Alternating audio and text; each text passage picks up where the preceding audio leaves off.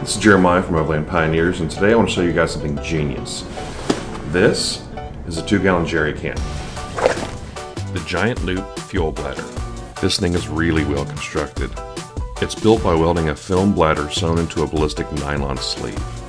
They pressure test every single bladder before it goes out. You can secure this to about anything using the attached molly straps. A rigid fuel container is the same size whether it's full or empty. Wait till you get to the area you're about to wheel in, then fill this thing up, otherwise it takes up almost no space.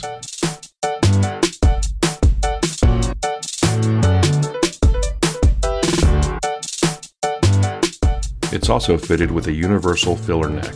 The bladder is compatible with most fuels: diesel, gas, kerosene, just not alcohol racing fuels.